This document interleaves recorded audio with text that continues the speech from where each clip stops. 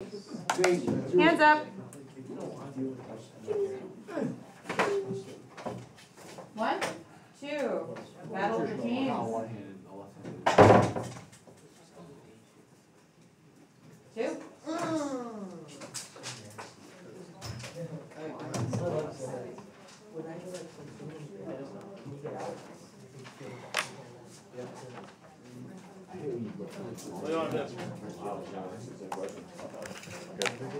Actually, no. Alright, make sure that you're talking by the awesome. Alright, everybody ready? Nope. Be polite, please. Okay, so start with y is less than 3x plus 0. You start on the 0, 0, and then you go up 3 over 1, up 3 over 1, up 3 over 1. And then that's a line, dotted.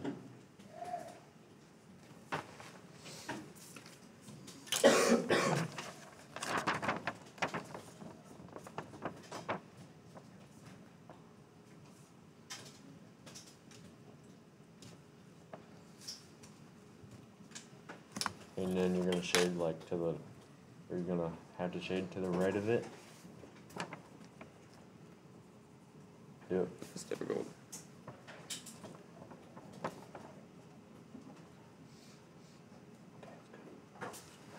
And then the second equation, y is less than 1/2 x plus 3. You start at the 3 on the y.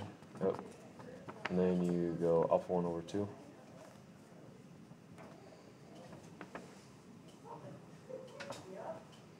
And then you're going to shade below it. Oh, it's a dotted line too, yeah.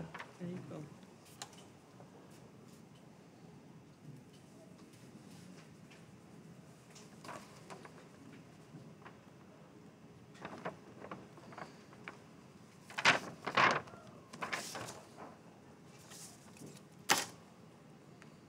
Yeah, you're going to shade below it. And then the intersects at the bottom right corner.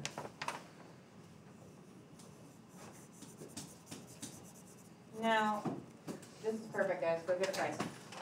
This is often applied in businesses because they're looking for, like, suppose you've got a business plan that is creating a certain amount of product, but then certain components of it cost this much or cost this much. And so then they have like a window of profit essentially. Like if we sell this and we sell this, then we should do well. But if you just sell one or just sell the other, not necessarily. All right, one more. Here we go.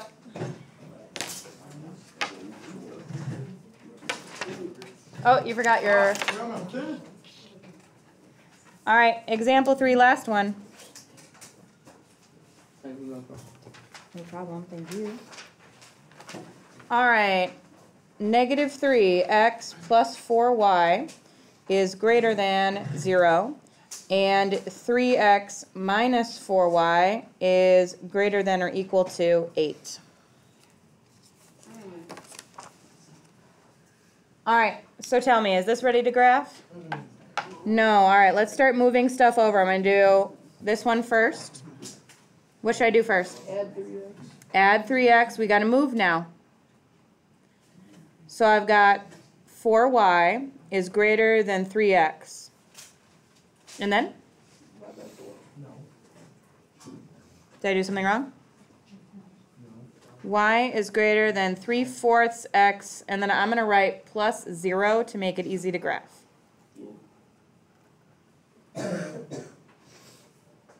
Okay, how about this one? Minus 3x from both sides. That's negative 4y is greater than or equal to negative 3x plus 8.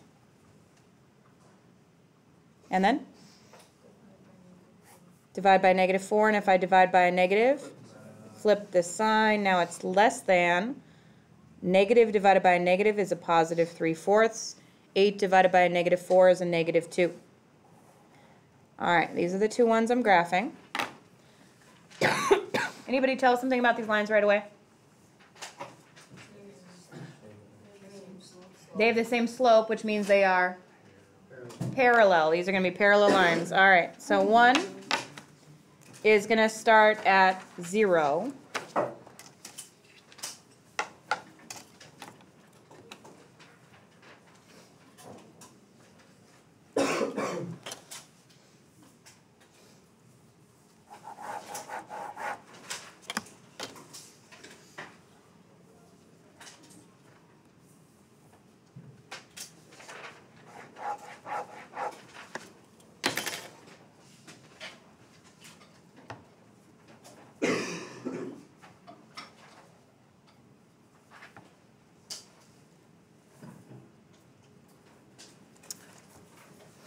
One's gonna start at 0, and what was the slope again?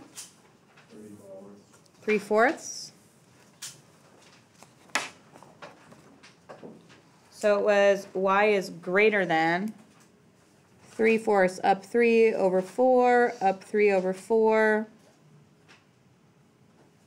Greater than is a dotted line.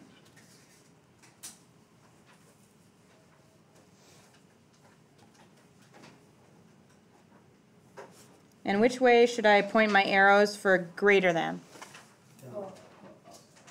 Greater than is up and to the left for this one, like that. Okay, I'm going to shade that way. And the other one had a y-intercept of -2, but it also went up 3 over 4, right, because it's the same slope. Was that one an equals to?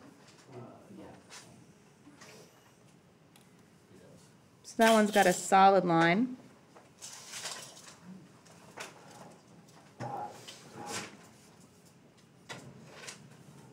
And that one's less than, right? So that one's going this way. So where do they overlap?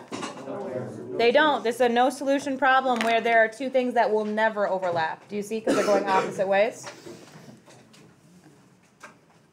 Is it possible to have parallel lines that have a solution? Yes. Yes, if they're going towards each other, then it would be that strip in between. Okay? All right. Anybody want me to write down the homework? You're going to have a work day tomorrow. Anybody going to get it done early? No. Okay.